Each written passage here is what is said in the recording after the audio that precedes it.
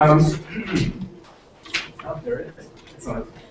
I titled my presentation Verbal Morphology of Honduran Voseo. That's pretty self-explanatory. My aim was to determine the verb paradigm of vos, a second person pronoun, in Honduran Spanish.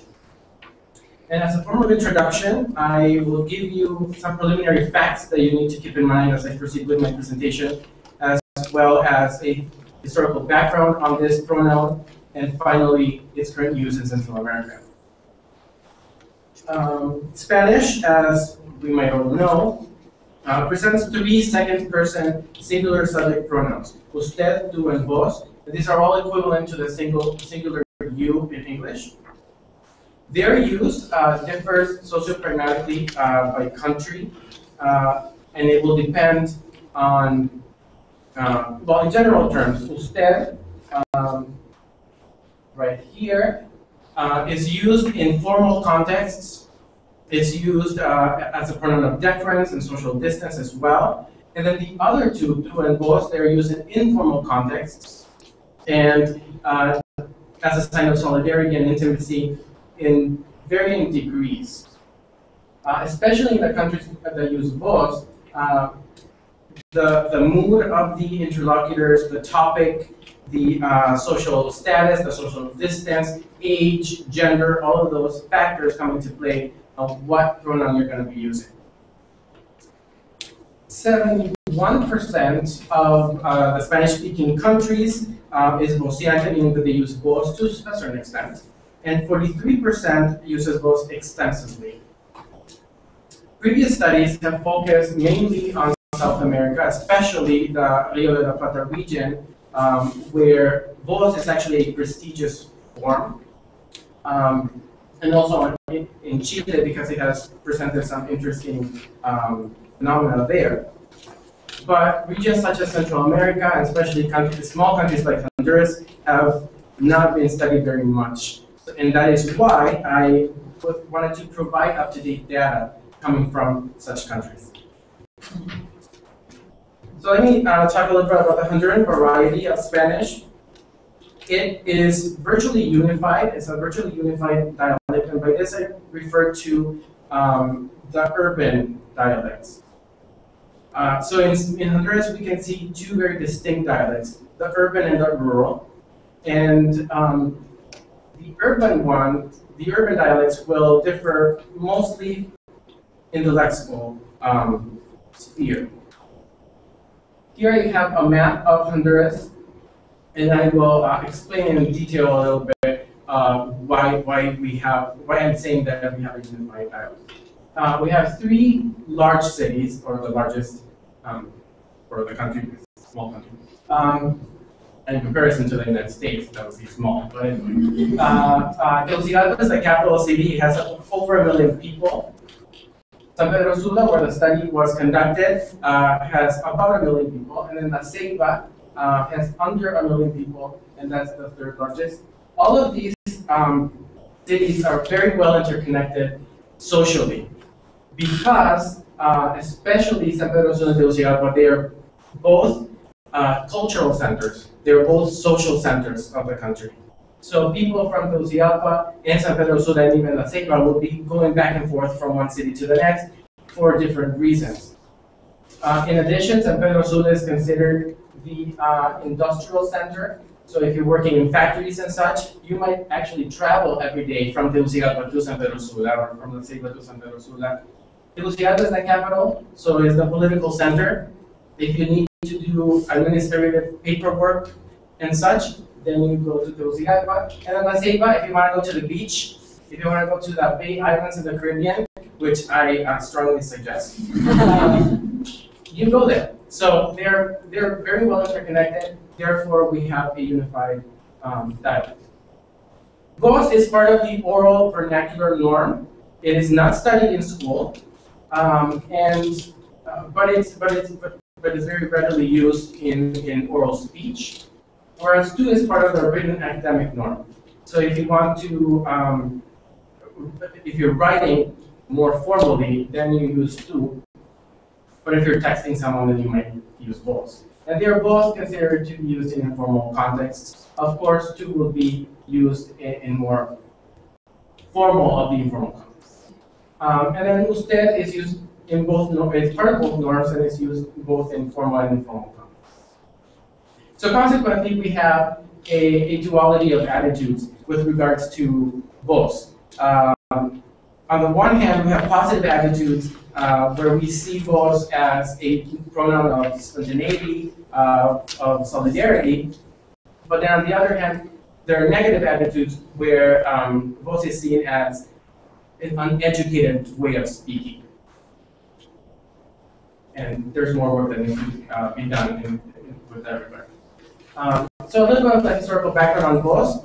Vos comes from the Latin second person plural pronoun vos, which by the 4th century was already used in the singular form to refer to someone of a higher status. And that's the singular form. And it was also used in the plural form in any context. To remain as the singular default pronoun to be used with someone of the same social status.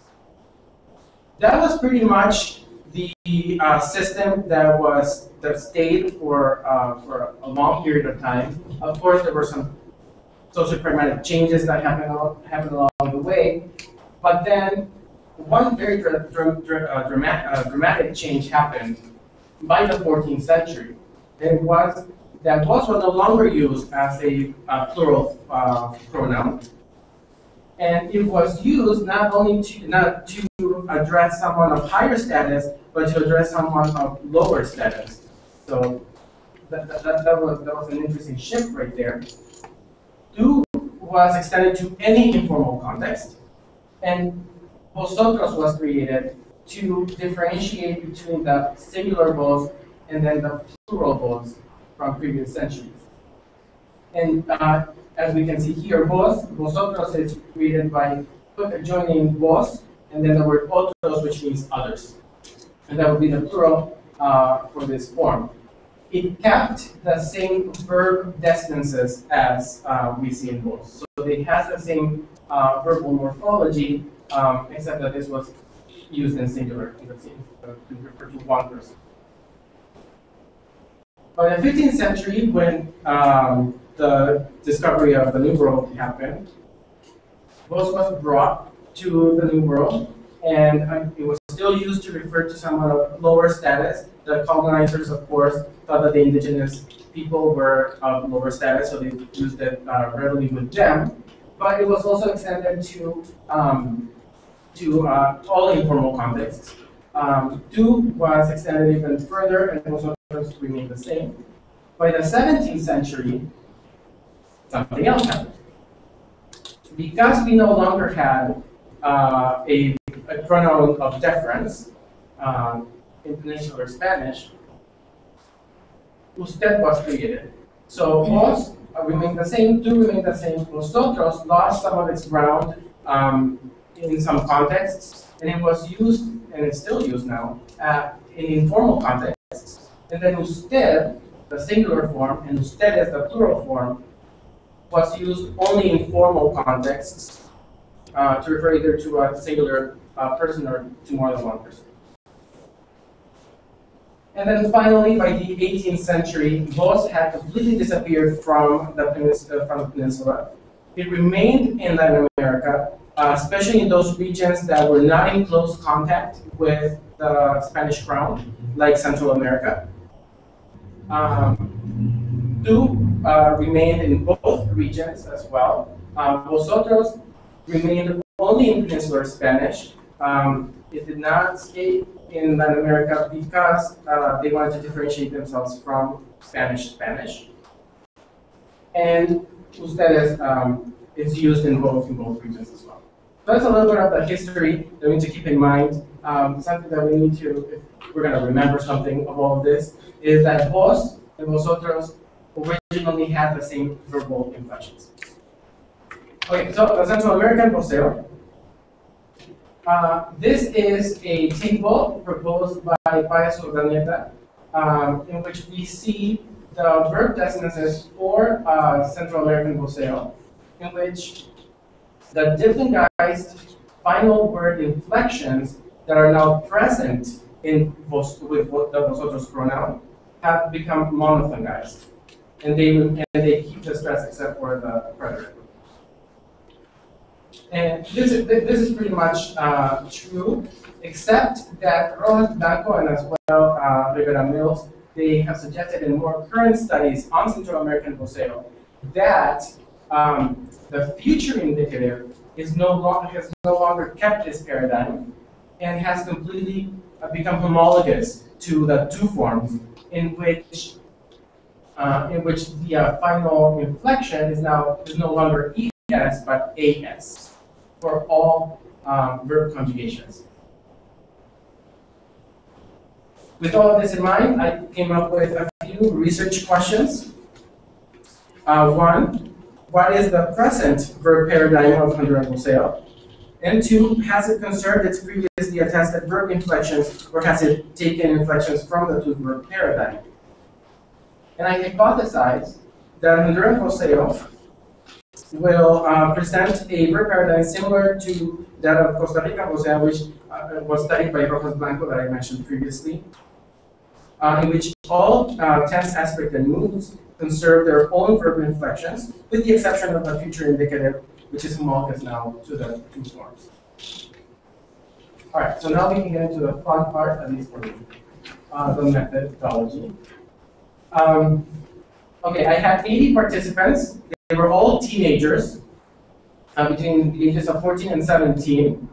And this was because in previous studies done by Pinkerton in Guatemala and Torrejon in Chile, and whereas in Uruguay, they have seen that teenagers have had an important role at maintaining the use of voz, and in the case of Uruguay, reviving it because it was about to be lost. So that's why I focus on this group. They were all born and raised in one of the three largest cities, and I wanted to keep this constant so that I could generalize my findings. And they were all from the high, middle, and upper class. And these are the classes that are the educated classes, and the ones that are going to be in close contact with two forms, through literary works, through films, and maybe through friends that they have from other countries that used to. So if there are any innovations, it will be in this class that they will appear. I gave them a survey that they needed to fill out, and this is part of a much larger study that is underway at the moment, studying not only the morphology of Voseo, but also the sociopragmatic uses of it in Honduras.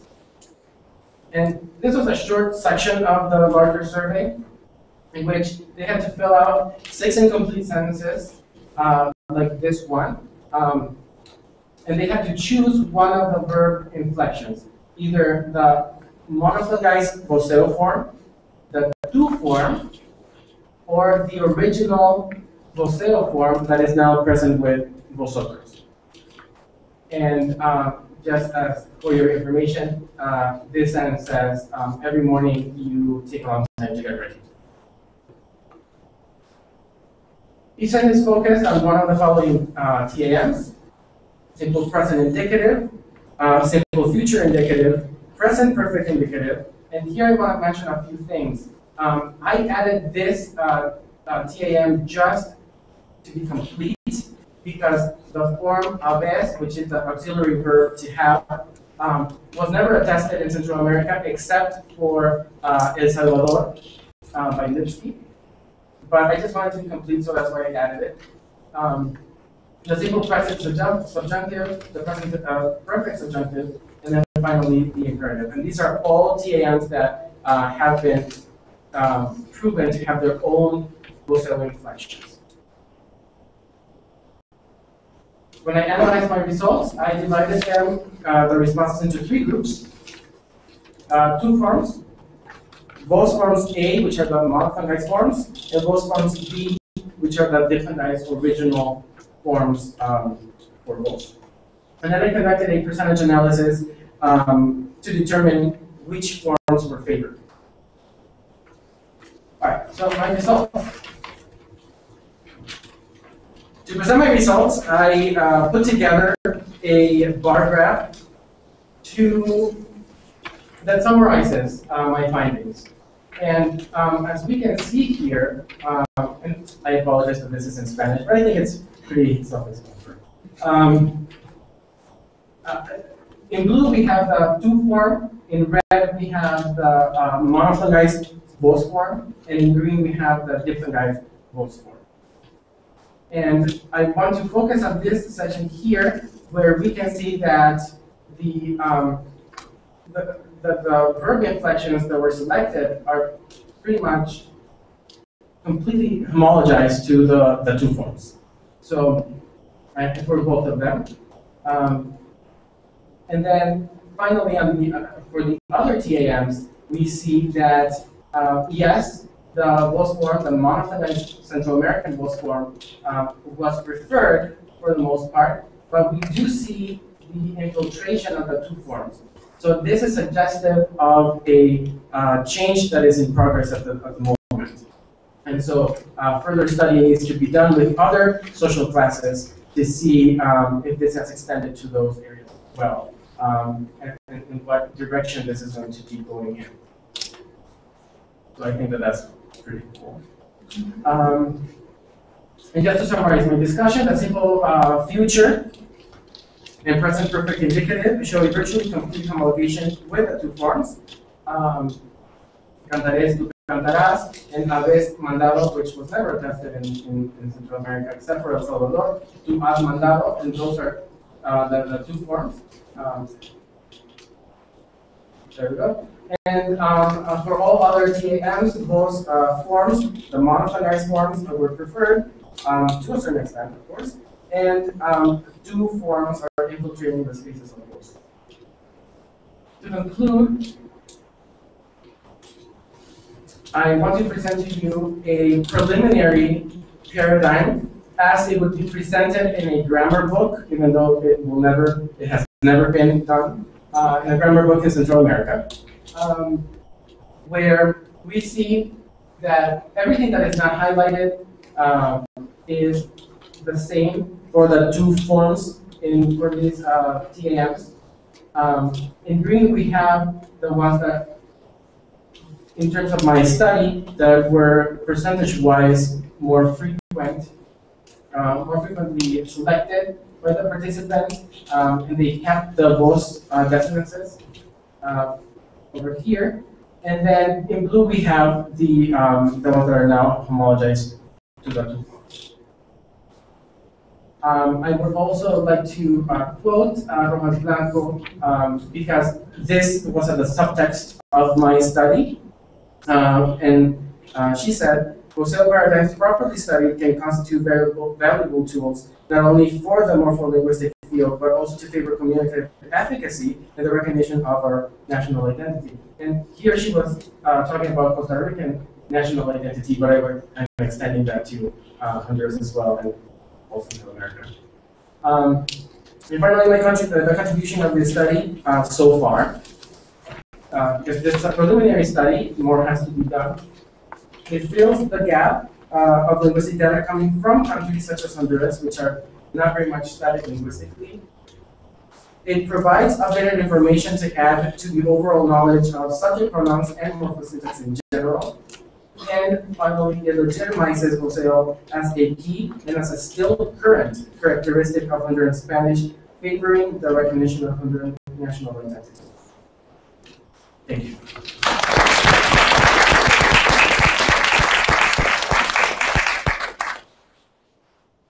Any questions, comments, suggestions?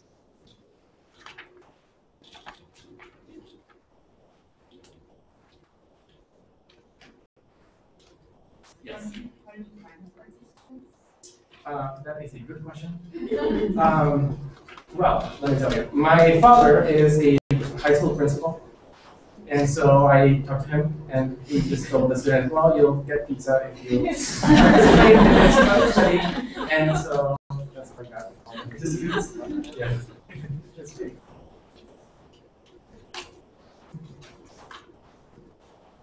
Yes. So, the innovating forms are the simple future and present perfect. Is that right? Yes, sir. So, do you have any speculation why it's those particular conjugations or TAMs?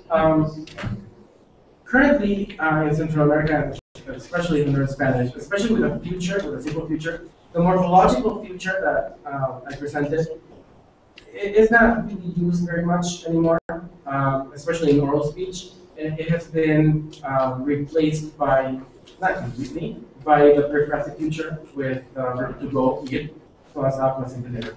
So because they don't use that, I'm speculating, because that's not used frequently in oral speech. Once it comes to writing, because in writing, then you use it.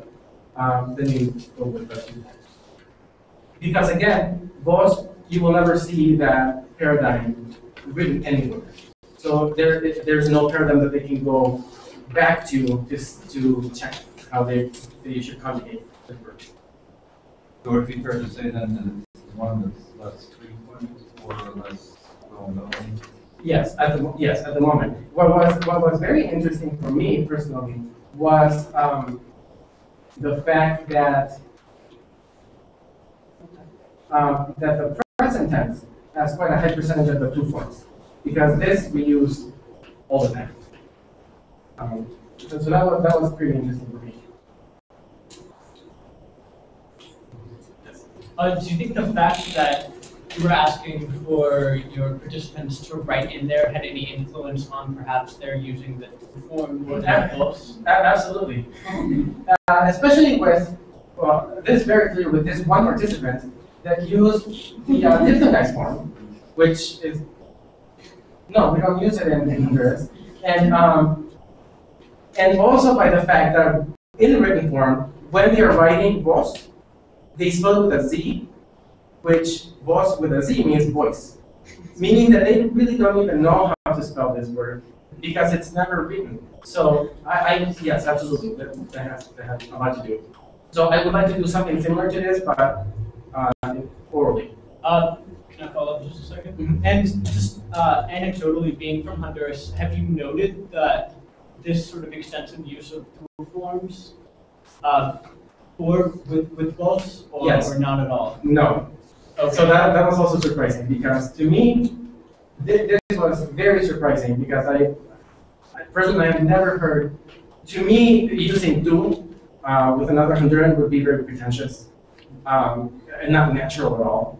I actually have to think hard when I'm teaching here, and I obviously don't use vos. I have to think before I'm actually saying something, because I have to use it. Other questions?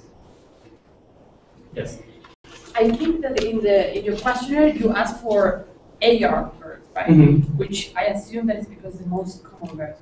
Right. I was wondering if you are thinking in your future studies to include ER and IR verbs too, and then what is your hypothesis in the uses of it, or how, because they are less common. Right. Yes. So do you think that would give us a directionality of? I did. Yes, absolutely. I am hypothesizing that yes, for the ER and IR verbs, especially the IR verbs, the trend will be less to use the two forms. But I did use ER and IR verbs. This is a composite result here for the future, because I wanted to see, because Lipsky said that it was only the AR verbs that were homologized to do. So I wanted to, so in that one I did use all three conjugations. But yes, absolutely, I will have to use the other two for future studies. I think we're talking about this, but I was interested in visual being a sort of cultural thing, like they had written down, although the only form they said was different, was the present tense stress. Yes. Files. Right. And everything else they said, or at least they claimed at that time, was the same. For with two. You mean, Yes. or, yes, okay, interesting. In order to learn to use both, all I did was switch the pronoun and in present tense. Move the stress. Right, Everything right, else was Right. perfect, I just didn't want to expect. right. So, That's which as you can see is not necessarily true. Yeah. No, it's fine. Yeah, yeah, absolutely. Anyway, That's interesting, yeah. it was their personal exploration. It's possible that that's more of a recent thing. The study that Rojas Blanco published was in 2003, and by then she mentions this has never been published in a book or anything, a grammar book, for instance. This was a bounding and that was.